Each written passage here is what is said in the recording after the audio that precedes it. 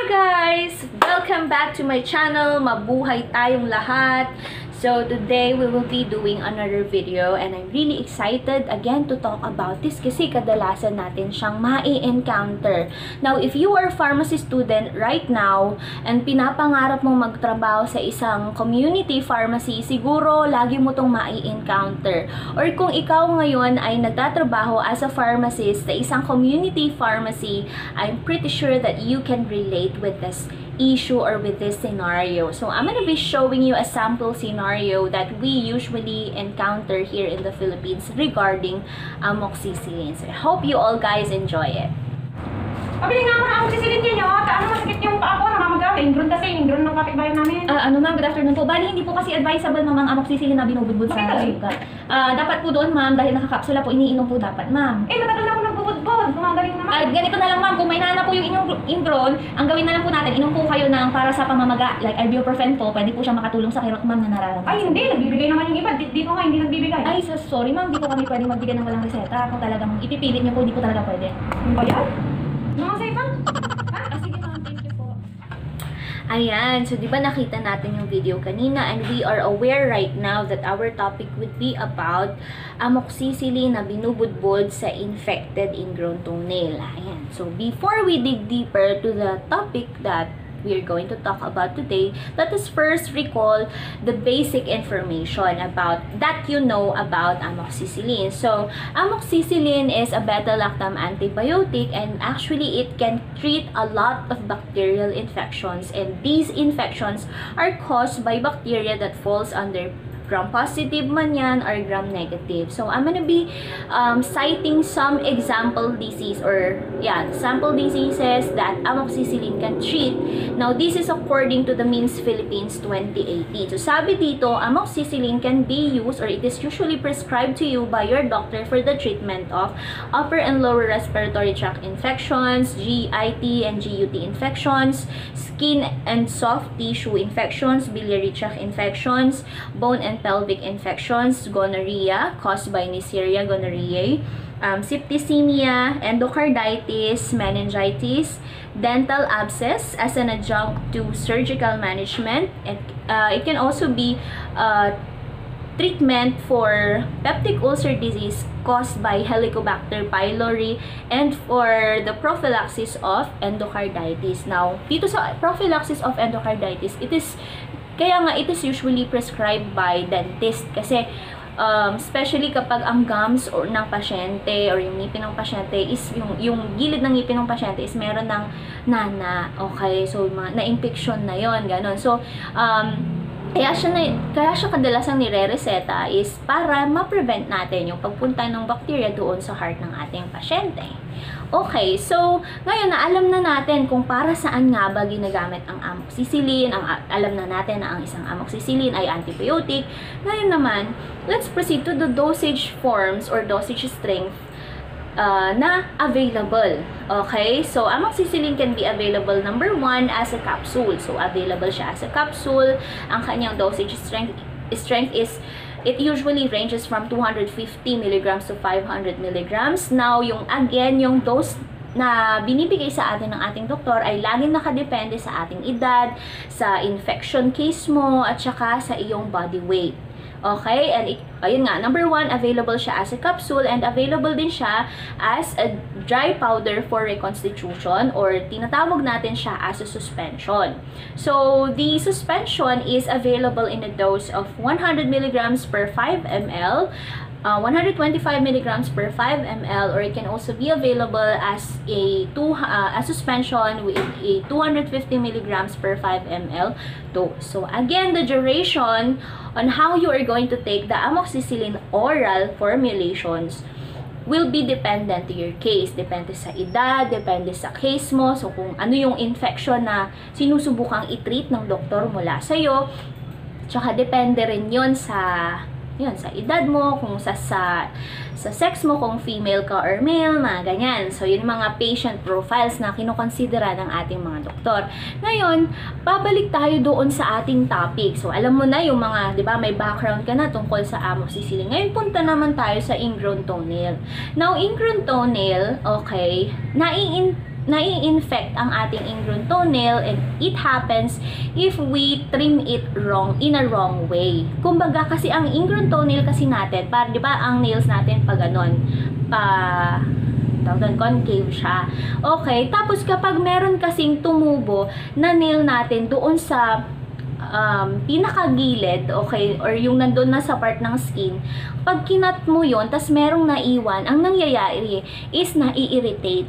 Okay, so nagko-cause siya ng infection. Now, what are the most common symptoms of infected ingrown toenail? So, we usually experience pain, di ba? Kadalasan makirot siya, so hindi ka makakalakad. Yan, ang sakit-sakit kahit nakaupo ka lang. Ano pa? Number 2 is redness, namumula. Okay, tapos nagsuswell. Kumbaga, kung dati ganito kaliit, tapos parang nag-swell siya, lumaki, namaga siya. And then number 4 is merong nana or abscess, presence of abscess.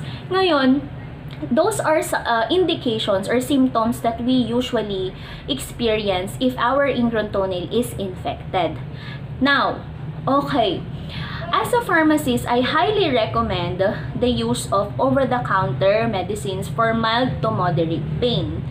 Yes. Bakit over-the-counter meds lang? Kasi hindi naman talaga kami pwedeng mag-recommend ng mga, alam mo yan, prescription drugs. Only the doctors can do that. We are only here to dispense and to provide you the basic or the best drug information that you should know. But as a pharmacist, I will recommend over-the-counter medicines. So, pag sinabi nating over-the-counter medicines, ito yung mga gamot na hindi na kailangan ng prescription. Okay, without a cause of seeing a doctor.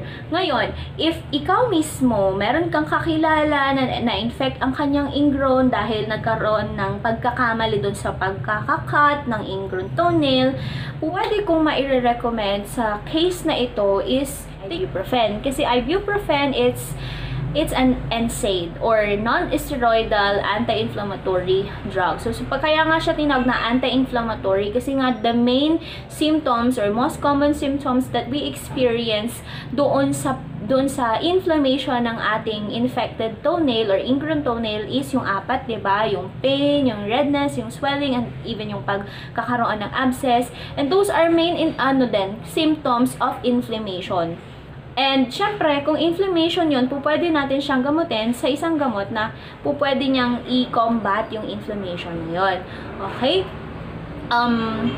Yan guys, so bakit hindi natin pwedeng i-bukbuk ang pulbura ng amoxicillin capsule sa sugat or sa na-infect na ingrown toenails? Kasi po, ang ingredients nun is intended only for a systemic absorption or intended lang siya for oral administration. Kumbaga, yung mga ingredients nun ay swak na swak lang sa sa katawan natin kapag wala siyang epekto sa local administration. Ibig sabihin, pag binudbud mo siya sa sugat, hindi siya tumatalab. So, nasasayang lang yung kapsula na nilalagay mo, di ba? So, walang nangyayari guys. Oo, pwedeng natutuyo siya kasi normal naman yun sa mga sugat, natutuyo talaga siya. Kahit nga lagyan mo ng ng pulbo, pwede siyang matuyo guys, di ba? So hindi po yun advisable. That is why kapag ang binili mong gamot ay intended for oral administration, oral mo din dapat siyang ginagamit. Okay, actually hindi ko rin alam kung saan ba nanggaling ang katuruan na ito, na alam mo yun, simula nung naging pharmacist ako hanggang ngayon, meron pa rin yung katuruan na ito. Pero sana sa video na ito ma-break yung maling gawain din natin or yung maling thinking natin tungkol sa gamit ng amoxicillin guys. So hindi natin siya binubudbud sa sugat.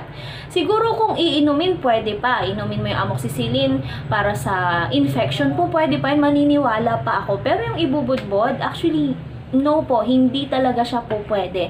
Kaya sana sa mga patient din natin na pinipilit nila talagang bumili ng amoxicillin na ibubudbud sa kanilang ingrown, infected ingrowns, please, wag po kayong magagalit. I'm just sharing to you guys the correct and accurate drug informations. So, kapag ganon, for example, ma-experience mo ulit na mag-infect ulit yung iyong ingrown, kapag hindi gumana sa'yo yung ni-recommend ko na over-the-counter meds na ibuprofen, you can go to your doctor and you have to ask them, okay, sa mga dapat mong inumin para hindi na ma-infect or maalis yung infection ng iyong ingrown. Okay? So, I hope na ang video na ito ay nakatulong po sa inyo para i-break nga yung mga maling katuruan na namana natin. Ewan ko kung kanino ba natin siya nakuha. Okay, so additionally, again, I am doing these videos to help educate myself and also to help educate some of my viewers or all of my viewers. Okay, and to share the knowledge that I know kasi alam ko naman, although I'm not a top-notcher passer of pharmacist licensure exam, I'm just an average passer, and I think the least that I can do is to, you know, to help build a good image of a Filipino pharmacist and to share accurate drug informations. And sana itigil na rin po natin yung pagtawag natin sa mga pharmacist natin na tagala ko boy bawang. Ganyan, tagala ko ng mga gamot. Tagabenta lang ng gamot. Hindi po kami tagabenta ng gamot. And sana po kapag kami po ay ini-inform po namin kayo, especially dito sa big issue na to or common issue na to about the use of amoxicillin, makinig po tayo. Okay? Lalo na dahil iniiwasan po natin ang maling paggamit ng antibiotic dahil tumataas nga po ang antibiotic resistance hindi lang dito sa Pilipinas pero all over the world. And I take responsibility of it kasi part ako ng pagdi-dispense or part din ako ng treatment sa mga tao, 'di ba? Tayo as a pharmacist, part tayo ng treatment sa isang tao, sa sakit ng isang tao. Alright, so yun, as a conclusion guys, hindi po natin binubudbod ang powder ng amoxicillin capsule sa ating sugat. Okay? So, mas maganda po, inumin na lang po natin ang mga treatment for mild to moderate pain. At pag hindi po gumana doon, you have to consult your